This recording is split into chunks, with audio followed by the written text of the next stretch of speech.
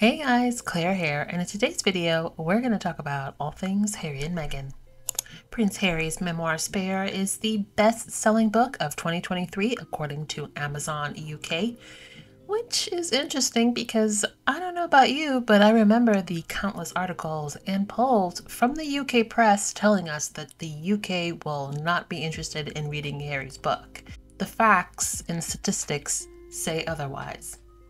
Now, not only that, Spare has also made it onto People's Top 10 Books of 2023. We also saw photos of Meghan at a Netflix event for the movie After. Meghan moderated a discussion with longtime friend Misan and the starring actor David.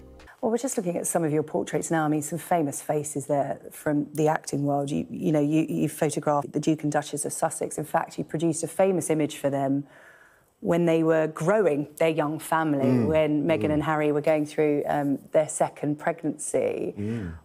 What were they like to work with? Because I know that the Duchess of Sussex in particular is a big supporter of yours. She hosted a screening of your new film out in LA recently. Well, I mean, you know, the pregnancy announcement were taken on an iPad virtually during lockdown because obviously we couldn't go anywhere. I couldn't go to California.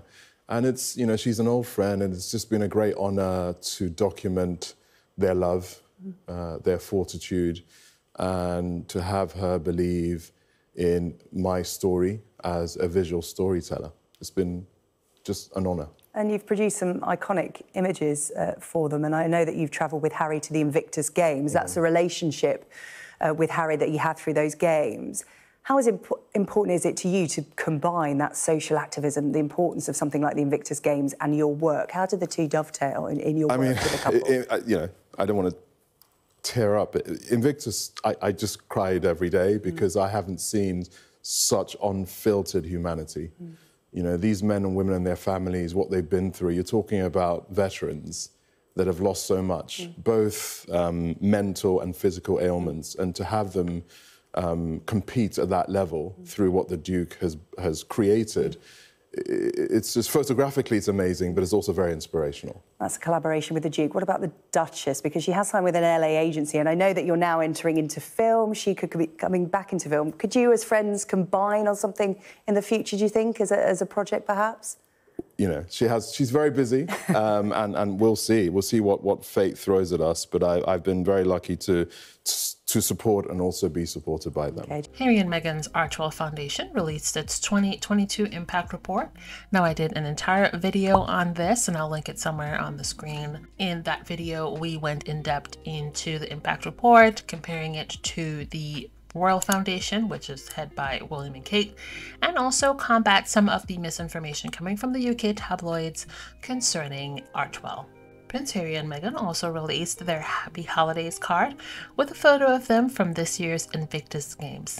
Special congratulations to ITV's Tom Bradbury, who was named Interviewer of the Year for his interview with Prince Harry for the book Spare.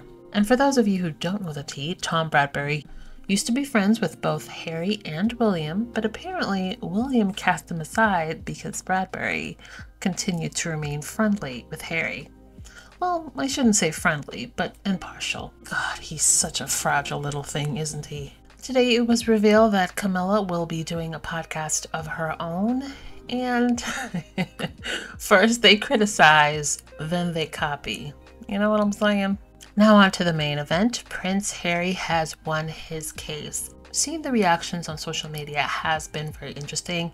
On Twitter, Prince Harry was trending all day. And also, it's been very interesting to hear some of the people in the UK press go into details about how important this landmark case is and how influential it would be going forward. This case is not just about hacking. It is about a systemic practice of unlawful and appalling behaviour, followed by cover-ups and destruction of evidence, the shocking scale of which can only be revealed through these proceedings. The court has found that Mirror Group's principal board directors, their legal department, senior executives and editors such as Piers Morgan clearly knew about or were involved in these illegal activities. Between them, They even went as far as lying under oath to Parliament during the Leveson inquiry, to the Stock Exchange, and to us all ever since. The journey to justice can be a slow and painful one, and since bringing my claim almost 5 years ago, defamatory stories and intimidating tactics have been deployed against me and at my family's expense. And so, as I too have learnt through this process, patience is in fact a virtue, especially in the face of vendetta journalism. I hope that the court's findings will serve as a warning to all media organisations who have employed these practices and then similarly lied about them. Mirror Group's actions were so calculated and misleading that their pattern of destroying evidence and concealing their unlawful behaviour continued into the litigation itself, and as the judge has ruled, even to this day. What we are learning is that Harry, Prince Harry, is one of those few people who is willing to see this through to the end. That he has said he'll take the stand, he'll be in court. He wants to do this, I'm imagining, because he somehow thinks of it as vindication for everything that his mother went through and everything that she died actually for. And I wonder whether somewhere this has become a very, very emotional question for Harry. It's clearly not about the money. He's just saying, I want to see Murdoch brought to his knees over this. I think that's exactly right. I mean, look, I think that he's got the money to do it. And crucially, he's got the will to do it. And that's the difference, right, with all of the other people who've come and gone before. Most people who have engaged in this, they don't want the endless story and the stories that come their way as a result of taking these people on. Harry's been there. He's done it. Mm-hmm. And his whole objective isn't to get the money. It is to, I think in some sense we saw it when we saw the Meghan and Harry documentary. We saw it in Spare. I think there's a sense he has of destiny with this, that this is his role now, is to bring truth, to teach truth to these institutions. It is Harry against the world. And the reason this matters isn't just because this is like a royal salacious story. The point is then the capacity for collateral damage and for huge damage, not only against Murdoch, not only against the wider press, but indeed the collateral damage on the royal family itself could be huge. Yeah. And we know, frankly, he doesn't care. Today's ruling in favour of Prince Harry as the victim of phone hacking is monumental. Not just in legal terms, because this involves liability and damages for NGM Group, but more broadly, because it required Harry's level of celebrity, entitlement and money. He had to be bonkers rich and famous to be able to do this. In the world of the free press, post-Leveson, half of which was kicked into the long grass, in the end, they became their own judge and jury. Not good enough, but until you had a key establishment player leaving the establishment and turning his guns around on the lawn and pointing it straight at them, there was not sufficient accountability. And what else does this tell us? Which will be uncomfortable for the institution of monarchy. It tells us that Harry was right. He genuinely had a cross to bear and he wasn't sufficiently supported by the royal family. When you were listening to that judgment, how did it make you feel and how seismic did you feel this was for Britain? I think it's interesting that it's taken somebody of Prince Harry's level of fame, entitlement and wealth to push this into the courts and deliver a verdict I think most of us knew is the right verdict and was coming down the pipeline. In other words, here was an eminently establishment player, a royal, and he had to leave not only the establishment, but also the country in order to feel suitably emboldened to turn his tanks right around on the lawn and fire them in the face of our allegedly free press. The significance of Harry is twofold. A, he's got enough money that he is saying, I don't care what you offer me, I don't care how much it costs if I lose, I'm going to have a hearing. Do you know there's more than, well, there's nearly 2,000 phone hacking cases have been silenced. where the people suing have been paid off before they could get to court. The risks of going on were just too terrifying financially. But you still have newspapers who abuse their power and using falsehood, distortion and spite damage this country over and over again. And the British government over security, but nonetheless today a significant win for Prince Harry and the other claimants in this case. 15 out of 33 articles in this phone. And just, sorry, a bit of extra information as well. Mr Justice Fancourt says the claims of soap actress Nikki Sanderson and the ex-wife of comedian Paul Whitehouse, Fiona Whiteman, those claims are barred because times for their claims have expired. It's interesting because, as I said earlier, right at the start of the trial, so 7 months ago, the High Court was told that the Mirror, the Daily Mirror newspaper itself, apologised unreservedly to Prince Harry for unlawfully gathering information about him. So some of this seems to have been established a long time ago, right at the start of the process. Interesting, the word probably, that Harry's phone was probably hacked. Just to step back from this for a moment.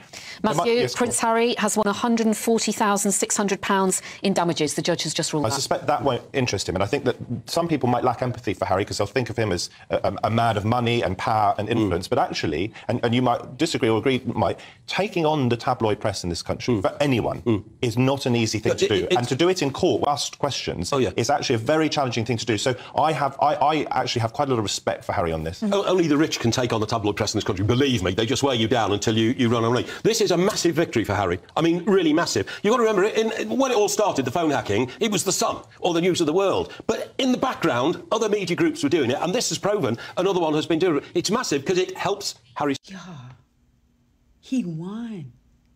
Harry won the case.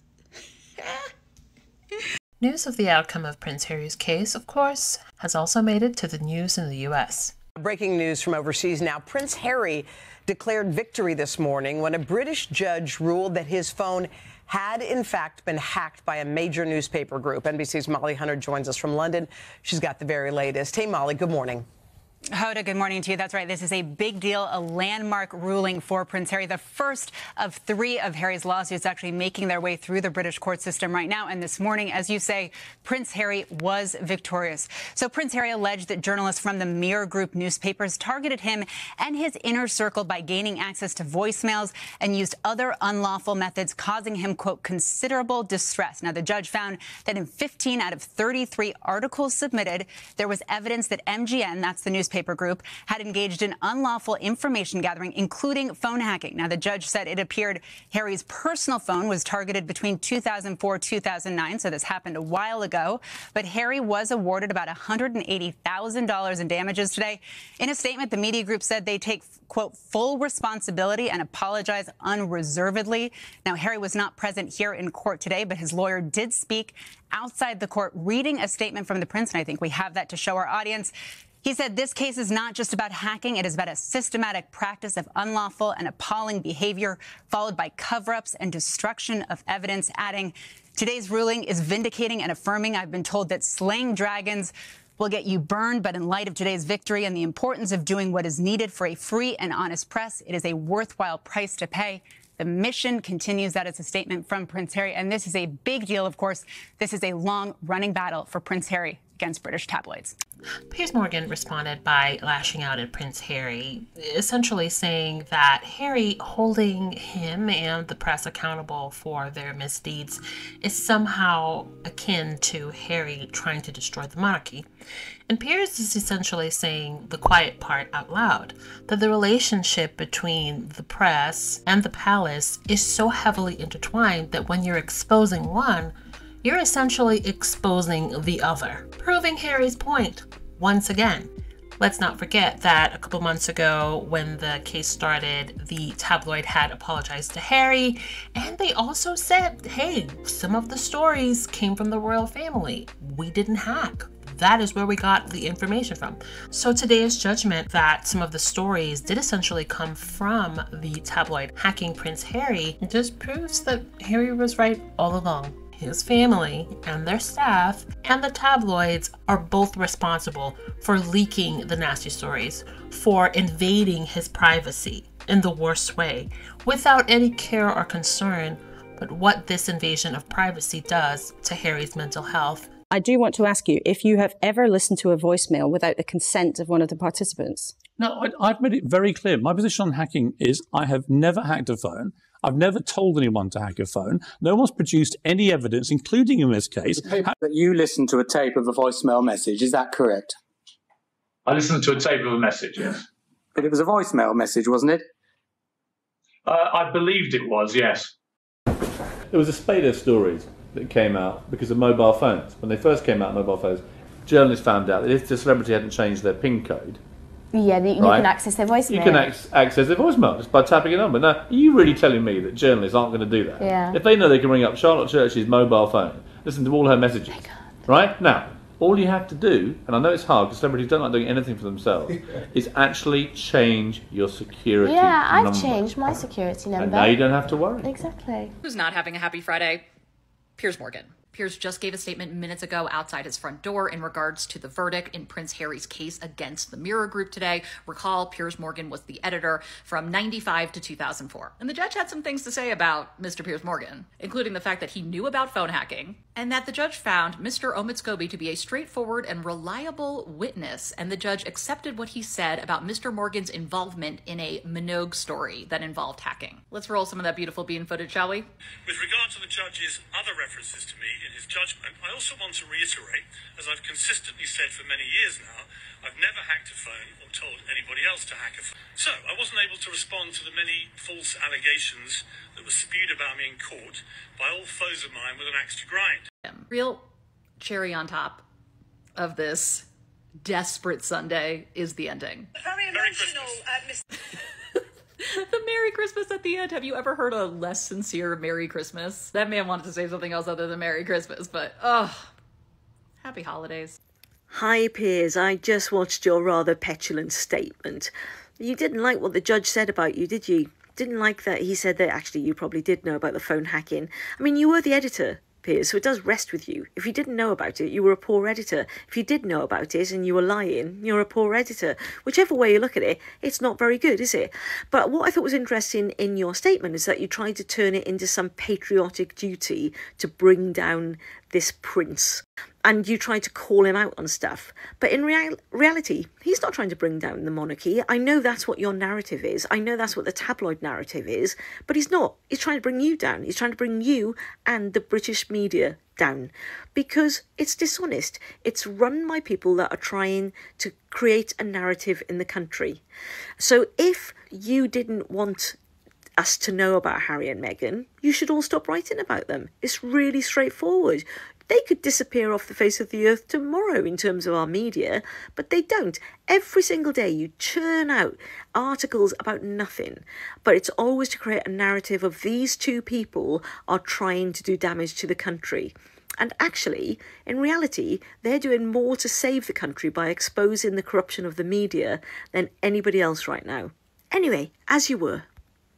In a historic decision by London's High Court, it was announced today that Prince Harry won his case against Mirror Group newspapers, with the ruling confirming that 15 of the 33 articles that were submitted to the court were written using illegal information gathering. And while a lot of people have had a lot to say on this court ruling, I want to look specifically at 3 statements: the Mirror Group's, Piers Morgan's, and of course, Prince Harry's. After the court's decision was announced, MGN issued a statement in which they emphasized that these events took place years ago and are historical wrongdoings, which comes across as an effort to distance themselves from the illegal actions. And yes, journalists may have changed their methods for gathering information, as many people no longer use voicemail, but the culture of the UK press remains the same, if not worse. And phone hacking was not the only method of illegal information gathering mentioned in this case. Blagging financial and medical records, using surveillance, and actual burglary were claims as well. Also, several of the people named in the judgment, like Piers Morgan, are still employed by news groups in the UK. There is no way to be certain that illegal information gathering is not still happening, and the Mirror Group's attempt to make it seem otherwise feels manipulative. Speaking of manipulative, Piers Morgan had a very emotional response to the High Court's ruling and Prince Harry's statement. He chose his words very carefully in his public address, saying that he had never hacked anyone's phone or told anyone else to hack a phone. However, the judge's ruling was that Pierce was aware of the hacking and encouraged it to his own gain. Those things Pierce did not deny. He then went on to prove Harry right, once again, resorting to vendetta journalism, as he has done for years to Harry and his family. Pierce attacked Omid Scobie and Alistair Campbell, who both testified in the trial, and then went on an enraged tirade against Harry, making his usual claims that Harry hurt his dying grandparents and is on a mission to take down the monarchy. Pierce then asserts himself into a defender of the monarchy role, saying he will do whatever he can to stop Harry and his wife, which may seem like an odd stance for a member of the media to take, until we remember that Pierce enjoys a certain closeness with other members of the royal family, as it was only a year ago at this time when he joined Camilla for a private lunch. So Pierce equating Harry taking on the press to attacking the royal family is no coincidence, because by this point, Harry was supposed to either be silenced or back under the control of the firm, and the fact that he is neither of those things frightens some people. And based on Harry's statement today, it doesn't sound like he plans to be silenced anytime soon. He included what is clearly a message for both the Daily Mail and The Sun, as his cases against both of those groups will go to trial soon, that he hopes this judgment serves as a warning to all media organizations who have also used these practices and lied about them. Harry ends his statement by saying, "I've been told that slaying dragons will get you burned, but in light of today's victory, it is a worthwhile price to pay." And I don't think that Harry could have used a better analogy to describe his journey than this description of him slaying dragons. This is someone who from childhood was told he must be willing to sacrifice himself to save someone else, most often his brother, and those sacrifices often came in the form of Harry's character and reputation, but he was convinced it was his duty. He then spent 10 years in the army doing the same, putting himself in danger to fight a perceived enemy for the greater good. After a lifetime of calling him less than and expendable, the royal family may have inadvertently instilled in Harry all of the characteristics he would need to fight these powerful institutions. Except this time, the choice is his. He is sacrificing himself again, knowing his character and reputation will be attacked to protect others. His mother's legacy, his wife, their children, and all of the people of Britain. But his journey isn't complete, and there are more dragons to slay. As Harry said, the mission continues. You might have seen the royal family are legitimising the horrendous conditions that people in the UK are being forced into as part of an awful PR campaign. So the royals have recently been visiting a baby bank as part of the many poverty safaris that they like to undergo. If you're wondering what the baby bank is, it's a charity that provides essentials to families in extreme need. We are a G7 country. Now, there is nothing wrong with doing charity work. The issue is when people do it to boost their own personal profile and polling and fail to acknowledge why they have to do said charity work in the first place. So basically what the royal family is doing. I mean, correct me if I'm wrong, we've yet to see a royal attend one of the 1,400 food banks that we've got in this country operated by the Trussell Trust and say that the reason we have so many is because of Tory economic and social policy over the last 13 years. And people will say, well, the royals can't be political, but they are. I mean, just excluding the reasons behind a monarchy for a moment, their existence in this context is to be the friendly face of inequality and normalise these charities that exist because the Tories have created such dire living standards that people wouldn't survive without them. This is part of why we see the UK slipping back into Victorian levels of inequality, because poverty is being normalised and not eliminated. We don't need shameless PR stunts motivated by a desperate need to beat racism allegations. We need meaningful action and change. I mean, take homelessness for example. The UK Charity Crisis estimates it will cost $1.9 billion to completely eradicate poverty in this country. The royal family has an estimated net worth of $21 billion, which includes a vast property empire. Do you see what we're getting at here? But if you take one thing away from this, please remember that charity exists because the state has failed in its duty of care to its citizens. The reason that we have people suffering in our country the way they are is because political choices have been made to ensure that. The phrase hardest working royal is something of an oxymoron, but we now have the official numbers for engagements worked by members of the British royal family in 2023. Let's take a look, shall we? This is the Telegraph's analysis of something called the Court Circular, which is the official place to track every piece of royal work that a royal family member does throughout the year. In the old days, the Court Circular used to be printed in the daily newspaper. It would include things like the Queen Mother today was joined for lunch by Admiral such and such at St. James's Palace. Today, it really just includes their like professional work, not so much the social stuff. That does leave us with a pretty big range though. The coronation was one entry on the court circular this year, meaning that every person who attended the coronation from the royal family got to count this as an engagement. Also things like royal reception, the coronation concert, royal visits abroad, your bread and butter royal appearances out and about, and meetings. All of those things get included in the court circular, meaning that there is a wide range of time being committed to make up these numbers. On average, most royal engagements are about an hour long, which is how I choose to read something like this. So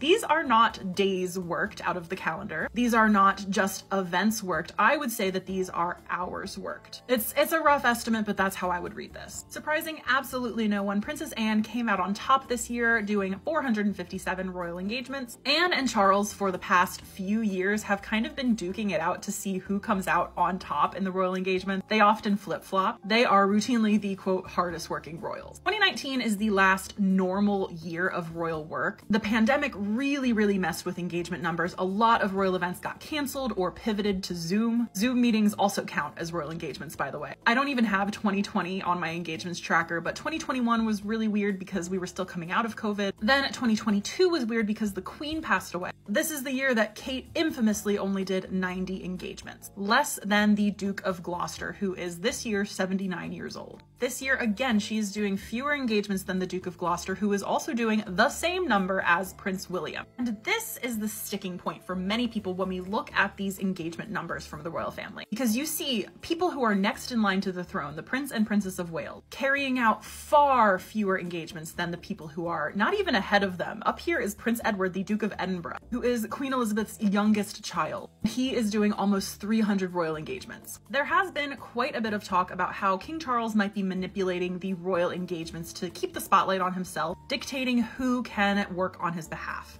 But that is an excuse that really only gets used when we talk about the low numbers of Prince William and Catherine, the Princess of Wales. Another excuse that often gets parroted for them is that they are keeping their working numbers low to spend more time with their children. That I do believe, because Will and Kate, they disappeared for 7 straight weeks this summer, coinciding with their children's school holidays. They also took, I think, 2 weeks off for Easter. Those choices, I have to be careful here, although remember, facts don't care about your feelings, and we are just talking about raw data. The numbers do not lie. Those choices, I think, are intentional. I've also heard that Kate does not plan to up her workload until her children are adults, meaning that essentially she is going to be down here until after she becomes queen, likely. Queen Elizabeth, in contrast, was doing 295 engagements in 2019, a few years before she would pass away, so even in her 90s. All of this does play into what many are calling Prince William's grand strategy for when he eventually becomes king. Despite William having sworn to be King Charles' liege man of life and limb at the coronation, we are already treating King Charles' reign as transitional. And the Express this past weekend had a whole story detailing how William plans to modernize and streamline the monarchy when it's his turn. And you guessed it, those 5 points included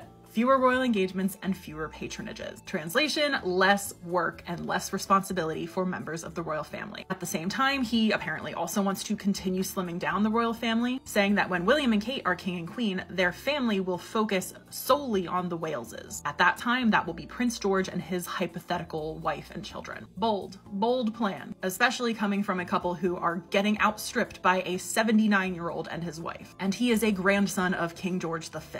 Absolutely bananas. Let me know your thoughts on these working numbers in the comments. Remember, the numbers don't lie. If you want to tell me that I am hating on somebody for saying they don't work enough, the numbers are in front of you, folks. And if you also want to praise Princess Anne for being the hardest working royal, I think we have to take everything else in comparison to that and look at the picture of the royal family holistically here and ask ourselves, is this sustainable? Well, here you go, girl. Part 8 of Endgame. Omid talks about the intertwined close relationship that Charles and Camilla have with the press and have had for many years. But since Charles has been coronated, it's even stronger than ever before as far as making sure that constant news gets pumped out in the British press that's positive toward the king. There are parties and events and things where the press are invited by him personally. Omid talks about a specific party in, I think, February of 2020 in Scotland that Charles hosted, where he invited all the press. And this was a right around the time Meghan and Harry had moved or were moving to America or Canada. They went to Canada first. You know what I mean. They moved out of the UK. And even though Charles said during this big elaborate party for the press that this was all off record, anything that happened during this party, everybody knows and has an understanding, even Charles, that nothing is really ever off record. And so when he was asked at this party, you know, your thoughts about Meghan and Harry leaving, Charles said something along the effect of like, well, I'm very sad, of course, but, you know, I made sure that everything worked out for them and that they had safe passage and everything is straight, even though they're very stubborn. I did all that I could to ensure that they were taken care of. And sure enough, shortly after this off-the-record party, there is press in the British, you know, tabloids saying that Meghan and Harry, you know, King Charles did all he could for Meghan and Harry and they're ungrateful, blah, blah, blah. So, girl, it's like all a bunch of bullshit. Omid also says that, you know, even though at times the royal family and Charles can manipulate and almost like, you know, woo the press into saying nice things about them, the press over there can easily flip with a switch. And they know this, especially Charles, he knows this, which is why he takes the time to be nice to them and woo them, because he wants them to always talk about him and Camilla in a good light. So it's this constant, like, you know what it is? This is a side note from anything in Omid's book. Why are they so obsessed with the press over there in that country? We are not even close over here in the US. Like, of course we have similarities and stuff, but they are just obsessed. You know what it reminds me of? It's like the Wizard of Oz, where at the end they get to Oz and they hear this big voice, I am the great Wizard of Oz and I'm all powerful, blah, blah, blah. And as he's talking, they pull back the curtain and look, and it's this stinky little guy talking into a microphone. And they're like, what is going on here, girl? And it's all a charade. That's what I feel like is going on over there in the UK. I'm sorry I said it. They're so obsessed with the appearance. Bitch. Anyway, again, it's all about maintaining. So let's move from Charles and talk about Prince Andrew, shall we? So when all the shits was going down with Prince Andrew, all the way back to like 2011, when his friendship with Epstein, like people were catching wind of it, after all these allegations and arrests and stuff with Epstein happened, and then after the 2019 death of Epstein, and then all the allegations from, you know, like the young woman, Virginia, who was a minor at the time, that alleged, you know, that she had to sleep with Andrew and all this. And then even after the interview that Prince Andrew did, that was terrible. The royal family was reluctant or very, very slow to punish him in any kind of way. And the British public, all of them, were like, what? Even the military girl had said and reached out to the palace and was like, if this was any other person in the military, he would have been stripped of all his shit. We are asking you, Queen, to strip your son of all his shit. And even though Prince Charles publicly, you know, obviously didn't condone any of Andrew's actions, he himself was very sympathetic. He didn't want to be the one to, like, get the ball rolling to strip his brother of all the things, girl. And according to Omid, it was William who got that ball rolling. Sources said that William was really upset with the palace and the royal family and even the Queen with their lack of action, that he didn't believe that his father basically was competent enough. He didn't think his grandmother, the Queen, would be harsh enough, because Andrew's like known to be the favorite son of Queen Elizabeth, or was the favorite son. And, you know, so William's like, she's not going to do enough. I need to forcefully speak with my grandmother and let her know, yo, Granny, wake up. He got to go. And so William did. He said his grievances to them, and he's like, something's got to happen in this family. There needs to be a different way we lead. We got to be harsh sometimes, and William is not afraid to be harsh. I think we all know that by now. Now, it is said by sources that the Queen always believed in her son's innocence, which is why she was very slow or reluctant to do anything about it. Omid says he's known to be probably one of the most extremely spoiled of all the royals. He's never had to answer or own up to anything in his life. He's had a very pampered, spoiled life. His mother, the Queen, kind of just catered to him very much, as is well known. And even an incident like this going on with him and the press knowing about his friendship with Jeffrey Epstein for the last decade, really, he doesn't care. Sources say that, nobody challenges him. Not even Fergie. Also, I didn't know that him and Fergie live in the same house. Did you know that? They have been living together up to this day, and while they're not romantically involved and they're divorced, it is said they are closer than ever. Listen, they say it's for convenience and for family, but also people are like, well, bitch, both of them are broke. So then I know they live in there. I don't know. Listen, there's a lot. This family, you're talking about people that throw a tantrum if their egg isn't boiled correctly.